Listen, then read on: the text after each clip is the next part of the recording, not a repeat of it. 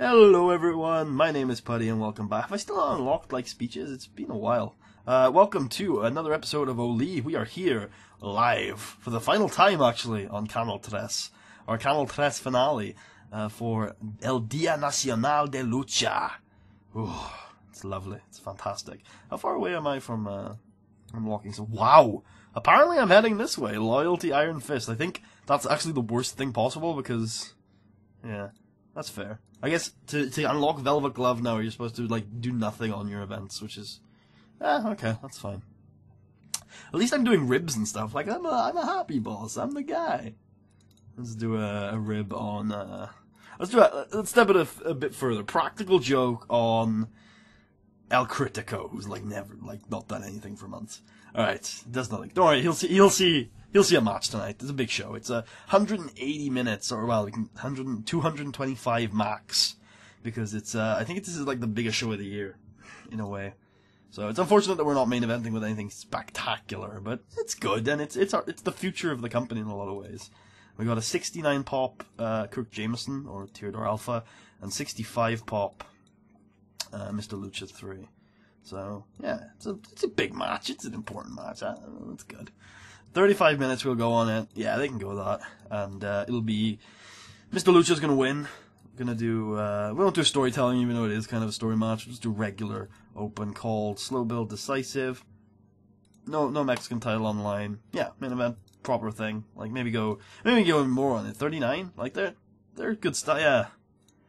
And what's your psych? Is it B or yeah, it's B. What's Kirk's? It's B minus, right? Nah, they should do this. They should be able to do like a proper 39-minute match. Yeah, let's do it. Alright. And then also let's get our boys, the generals, the generals, in on this. Let's get the women's title in on this. Yeah, why not?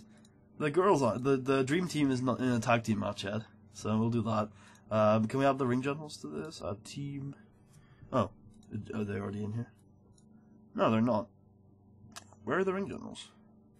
We have the ring generals, don't we? Dean and Marv. The ring generals. You already have a team with that name. Oh, are they inactive or something? Inactive unit, yeah. Weird that they're inactive. Super weird, but oh well. Okay. And then we'll do, obviously, the match we had planned, which is Los Monteros versus the Ring Generals. Ring Generals. How long have you had the titles, lads? You have had them for a year now? Yeah, over a year. Almost a year and a month. So let's do 10 minutes. Can't do too long with this one, because they're not over in Mexico. And let's put the titles on our boys. Yeah, why not? Why the hell not? Yeah, here I am, like, getting rid of one Confederation of the Territories title. If we had held off on dropping the belt off of Nicholas, we would have had all of the titles on people that we have, but right now, because Joanne obviously has the women's one. So, don't have any Confederation of the Territories girls to fight her with. By the way, if I know the only person who really cared about the joint shows was Dave, but Dave, the idea behind the joint shows now, I've come up to it. We have a lot of spare time in like January to March, where there's not a big amount of pay-per-views going on. They are almost pay-per-views. I'm not even going to take that one back. So that's from now on going to be when we run our joint show. And we might do 2 next year, I don't know. I've got one planned for Maw. I think Maw is going to be the show we run joint with next year. We're also planning on doing a joint show with non-Confederation Territory company, but we'll announce that next year. Okay, Joanne's going to be the winner. High spots match. Open. And put the women's title on the line. There you go. Because it's a super card. Like, we're going to put fucking tons of titles on the line. The only one that's not going to be on the line is our world title. Oh, and the Mexican title, my bad. So we'll do, we'll add the rest from pre-book. So we got Pesadilla versus Purple Vipes.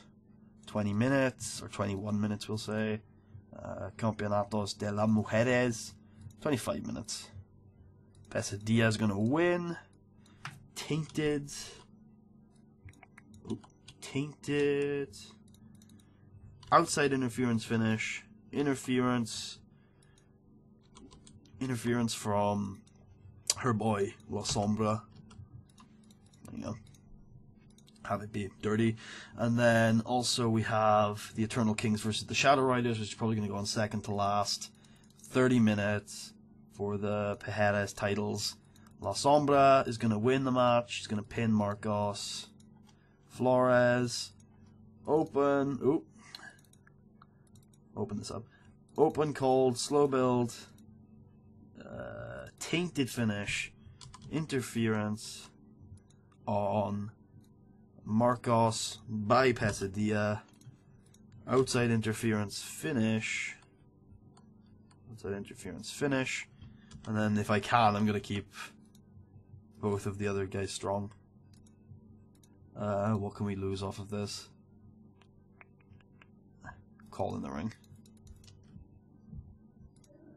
There we go. And we'll also do storytelling as the aim. That one's weird. That's probably a big glitch. There we go. Now we gotta actually keep it strong. Damn it. Nicholas Lopez to win. To be kept strong. And there we go. Okay, we've currently booked 126 minutes. 180 is the recommended runtime. I haven't booked any of the demons. Which is okay. I guess we'll book the next fateful encounter between Tres Phoenix and Amo Del Gato and Evil Intent, and yeah, this match that gets run when we just can't bother to think of anything for any of these characters. That's fine. I mean, this match isn't going to do great because Amo's kind of the guy who carries these matches usually. We'll go 10 minutes high spots match because Amo's hurt, and we will have the guys retain because I like the demons. And this probably won't open the show. We'll probably come up with something better to open the show. What do we have left? What do we have left? Silver Tiger isn't booked, and he's really good. Was Silver Tiger still here? Yeah, he is. I'm like, wait, what? What happened to Silver Tiger? Okay, excluding booked, we have Silver Tiger who can take on El Hijo Espada Roja. That seems like a reasonable opener. Yeah, I think people are probably going to like that one. And I want Silver Tiger to win because he's the one, to me, that has the most upside. Even though I think Roja came from SWF or something, and no, sorry, from south of the border. So it's it's probably the case that Silver Tiger, sorry, that Roja actually has the more upside. But Silver Tiger's been doing really good stuff for us. So we can have the Demon Brothers take on Electric Blue. Yeah, it seems like reasonable. And even though I like both of those girls, I'm just gonna have the Demon Brothers go over. Go! Yes, they're very unhappy. They're like, no! We're not jobbing to those fuckers. You know what? You're fully entitled not to. Still unhappy. Oh, Evil's being kept strong for some reason. Oh yeah, never mind. I didn't do any of that right. Okay. The Swordsman will go over this time. Because he should. There we go. Electric Dreamer and Celeste can be kept strong. That'll be a match put in there somewhere. Okay, I feel like we can do this. What we can do here is we can cool the crowd. Calm the crowd. Here we want to work the crowd. And then here we're going to lift the crowd. I know I was going to do storytelling, but let's say lift the crowd instead.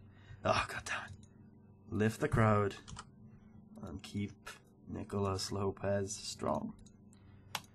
There we go. And then we don't have a storytelling match anymore. But that's okay, because we have some guys left to book. At least we should have some guys left to book. We are an 8-match card at the moment. I'm gonna want a 10-match card if we're going any higher. So Finalizando can take on not Trey Vida. That's a match for a couple months down the line for sure, though. Tricolor Junior, we've had this match a couple times, we'll have it again. Finalizando can win. Good versus evil, you know the stuff. Storytelling, open, and keep Tricolor strong. Really? Come on, Finalizando, intimidate him. Do your thing, bro. You know what to do. There we go. Is there anybody, who are the, because we're obviously going to book another match. Critico versus Raven Nightfall. Yeah, that's a good match. El Critico versus Raven Nightfall. And we can go 17 minutes on it. Critico's going to win, and do a storytelling match with that too. And put that before, like, these 4 matches have to go in that order at the end. But aside from that, we're pretty open with everything else we can do. Okay, I like this card. I think it's a super card. I think it's good. I think there's a lot that we can do with it. But I'm going to put 2 promos early in the night, and I think they're obvious which ones they're going to be. We're going to have Tirador cut a promo on Mr. Lucha early in the night. And we're going to have Mr. Lucha cut a promo on Tirador. Pretty typical pay-per-view stuff there. After all of the Demons versus Dragons bullshit, we've actually gotten to the point where we're doing like atypical pay-per-view booking. Which is pretty cool. I'm pretty happy that we managed to get to that point. We've managed to calm ourselves down enough for a week so that we can do this super card without everyone like who's tuning in just to see the super card going, what the fuck is this dragon shit? But I think what would be cool is if we did have what's his name? I know it's Vida, but I keep forgetting the first part of it. Treyer, Vida, and Finalizando. They're gonna actually have a backstage talk where Treyer is like, hey, he's not ignorant. He knows not to use the power, and Finalizando's like, that's what you said about Emmanuel Prieto, and look what happened there. And Finalizando is having none of it. He's not even close to allowing the powers of Mr. Lucha to become unchecked again.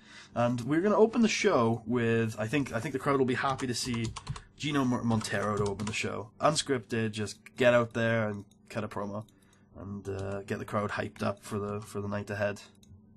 Alright, I think this is a pretty cool supercard. It's a ton of freaking time. But I think people are going to enjoy it. So we're live on Canal 3. Oh, let's get rocking and rolling. 96-day star, Gino Montero is like, yeah, bro, yeah, bitch. We are starting off. Oh god, not a big crowd tonight. That's okay though. Started off, yeah, bitch. It's gonna be a big night tonight. I'm gonna win the tag titles. It's gonna be awesome. Then a 75B- as Silver Tiger defeated El Hijo Espada Roja. Still with that bad pairing, but it's fine. We'll come up with, once he gets pushed, which will be soon, I think. He'll get a repackage and stuff. Bad injury for him. And some heat on Espada Roja. Shit. Wow. Oh! Game. Those are women. Those are not jobbers. They are women's division workers. I wonder if that's a glitch. Might have to report that one. It's okay though, because it brings us back up with a Tirador Alpha promo. Good stuff. Then a 70C+. Delgado, with his injury, is still head and shoulders above everyone else. And El Engendro del Inferno retain the trios titles against Tres Phoenix. Then Finalizando defeats Tricolor Junior in a 59C. In a 62C, Trio Vida and Finalizando have an argument backstage. Then Joanne Rodriguez defends her women's title, her Confederation of the Territories women's title against Queen Amazon. In a 67C+, that's not bad. El Critico defeated Raven Nightfall. In a 94A, Mr. Lucha cuts a promo about Tirador. 67C+, that's freaking amazing for the Generals, who are pretty, I don't think they're at all over in Mexico. 90 from freaking Gino. Los Monteros defeat the Ring Generals with a Montero Mountain. Los Monteros win the Confederation of the Territories World Tag Team titles. 62C, this wasn't good. This wasn't the semi-main, was it? I think it might have been, No, it wasn't. In about the featured good wrestling and decent reaction from the crowd, Pesadilla defeated Purple Viper by 2 straight falls, makes defense number 2 of her Campeonato de Mujeres title. Then in 75B-, the Shadow Riders defeated the Eternal Kings when La Sombra defeated Marcos Flores, following interference from Pesadilla. Shadow Riders make defense number 5 of their Harris titles, Cosmic Riders improving in performance skills. And, yeah, I think it's just right into the main event now. Here we go. Main event. 74B-. Yeah, it's fine. They probably weren't ready for this big spot. And it might have been a length thing, too. Let's have a look what was wrong with it. Penalized for length. Went on too long for a mid-level match. Pretty sure he's a main eventer. Huh. Okay, well, these two will go at it again another day, I'm sure. So, Lucha 3 wins with a 3rd strike. Oh, okay then. And that's the end of the show, which gets a 72 B-. Oh well. Finalizando and Espadachín we used too much. But who... so Mr. Lucha with that massive promo and Gino with that massive promo deserve some credit. Who else was amazing tonight? Probably... Oh, yeah, Gino. I was like, oh, probably Gino. Ammo still. Yeah, there you go. Yeah, I'm pretty happy with that. I know that main event probably could have done much better if I hadn't given it so much time, but I don't think that was too long for those two, but I guess it was. I guess that's fair. But, oh well, maybe they'll have a rematch. Probably not, though, because I got other plans for them going forward. So, overall, though, Phoenix 3 needs some more booking. So it needs some more booking. Phoenix 3 apparently wants some more momentum. We can probably do that for him. 56, so that's over 400,000 viewers watching live. Awesome, 422,000 viewers. That's always good. And hopefully we increased by 1 point in Mexico. We didn't. Well, that's okay. That's probably fine. It might not be fine. Let's have a look. Selección Mexico. Yes, we have now met the popularity requirements of Selección Mexico. So, what are the requirements? So we need music levels up, and we need for los poites hoy, les deportes hoy. We need broadcast quality. Broadcast quality and music levels need to increase. So let's go into production, broadcast quality upgrades, and music to minor licensed. And then let's head over to broadcasting and hope we can cancel these deals. Negotiate. Cancel deal for events. Cool. And then negotiate cancel deal for Por la Noche. They want us to complete the contract for Por la Noche. That's fair. That's not going to ruin too much. And that's going to run for how much longer? About 2 months. Okay. So about till the end of the year. And we can wrap with them. I think that's fair. Yeah, I think that's fair. But if you want us to stay, I think we deserve a new time slot. Bitches. No, they're like, no, you signed a contract, stick to it, you sons of bitches. And I'm like, well, you have a point. You do indeed have a point. So, there we go. Let's have a look at Selección Mexico, who are open to negotiations, and we will have a deal for events. Wait, can we actually do a deal for... Oh, I guess we can run TV shows on pay-per-view. That's interesting. So, length of deal is going to be 9 months, number of episodes, unlimited, prime time.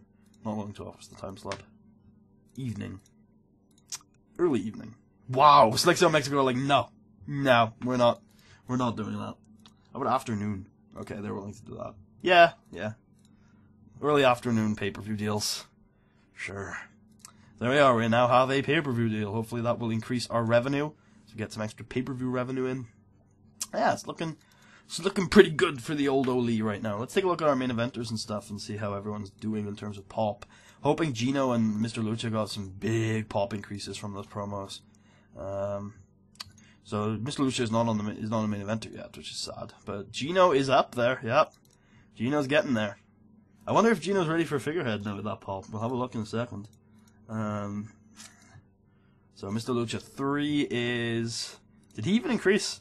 He did, but not much. That's surprising considering how good the promos were. How's Pasadilla doing? She's a reasonable mid-card talent at this point. I don't think she even improved from that promo, but that's fine. We'll get there. Whoa. Ah, Fuyuko Higa is the figurehead of 5-star. Wow. Okay. What about our boys? We won't check their pop. Might as well at this point. You guys know who they are. But we will check the pop. So Evil is... Yeah, he's getting there. Totally getting there. Espadachín is also getting there. Cool. Joan Rodriguez, totally. It's good to see. La Sombra is still super over. We checked Gino. But how's Nicholas after, like, constantly losing on pay-per-view? It's still good, yeah, still good. I don't think there's really much else to check. Silver Tiger's good, Slayer's good, Amo Delgato's real good, because he's amazing. Yeah, not too much else to check, not really much needing to check. Just continuing to tell our stories, and the pop will come. Tirador. Tirador is probably a big one to check. Yeah, he's up. He's up by 2 points in West Central Mexico, and he's up everywhere else pretty nicely too. He'll be taken away from us soon. I just have to brace myself for it. Alright, how about our figurehead? Is Gino an adequate choice yet? La Sombra is a little more over, apparently. Nicholas has more star quality, Marcos is more over. He's slightly overshadowed by others in the main event scene. Alright, it's time. Gino Montero is now the figurehead of OLLIE. Good stuff. So he's the actual ace. I'm gonna like that dynamic with Nicholas is kind of the ace, but Gino is the actual ace. And we now need to worry about, I think it's La Sombra and Gino. Sorry, La Sombra and Nicholas are more over than he is. So clearly we need to bury both of them. God! Like, Adam has designed this game so that I would understand Vince's pain. Like, it's like, yeah, these guys are more over than my figurehead. I clearly need to bury them. Like, okay. But yeah, we now have Gino Montero as a figurehead. And in about a year's time, he will start to reap, hopefully, some benefits for us. Or he'll be sniped by then, which will be very sad. But, yeah. Did he get a morale bonus from being appointed, I wonder? Nope. That's fine.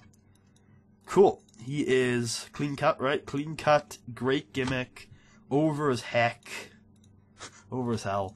No, I shouldn't say over as hell, because we have demons on the roster now. Those are the people that are over as hell. They're over literally as hell. That's who they are. They are hell. Yeah.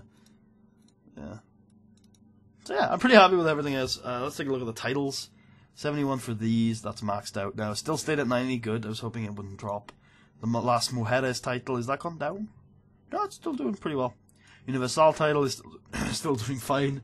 I wanted to, the reason why I've kind of slowed down with title defenses with that is because one of the things in Mexico is a lot of feuds are built on matches with wagers and other things rather than titles. You don't see a lot of title defenses. And I felt like I defended it quite a bit early on in the series. Like, we've had, I think, 5 defenses, right? Yeah, 5 defenses, and I think we should probably slow down on that. And yeah, that's why I've slowed down a bit on it. But we'll see defenses again. Probably 1 or 2 more before the end of the year. Or maybe not. But we'll hope, possibly. Alright. Aside from that, I hope you guys have enjoyed. Oh, before we go, I want to check owner goals to see if there's anything I need to be paying attention to. No, it's all negative obligations, not positive obligations. So that's fine. So it's all must not do things, and they usually give me warnings if I'm about to break one of those. So, everything is going good. Hope you guys have enjoyed, and I will see you guys for the next episode of Por la Noche Enfrentamiento, where we are building, I think it's only a month before the next special, Revolucion in October. Specials for the rest of the year now, monthly. So look forward to that. I'll see you guys next time. Adios, amigos.